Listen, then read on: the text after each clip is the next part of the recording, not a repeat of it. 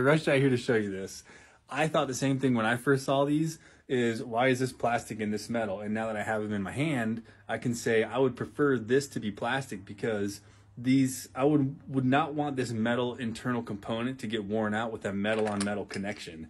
This is easily replaceable, where this being inside the wall, I wouldn't want to touch that. So that's just my 2 cents. I'm not trying to sell you on it either way. I just thought I'd mention it.